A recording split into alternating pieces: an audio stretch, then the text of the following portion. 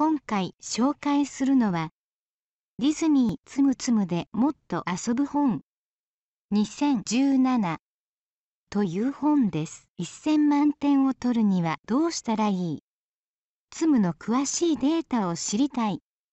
成長させるとどのツムのスコアが高くなるの？かわいいツムをずっと眺めていたい。コインを稼ぐにはどのツムがおすすめ？ミッションビンゴで役立つツムはどれ？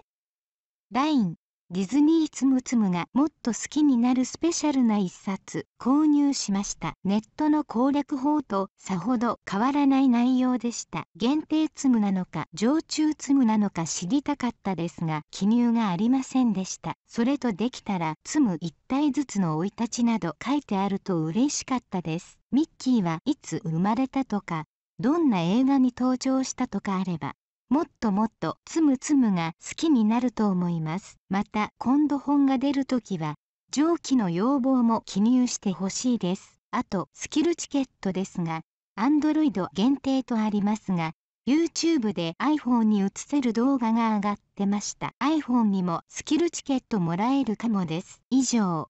興味のある方は実際の商品を Amazon などでご確認ください。今回は最後までお付き合いありがとうございました。よかったらチャンネル登録をお願いいたします。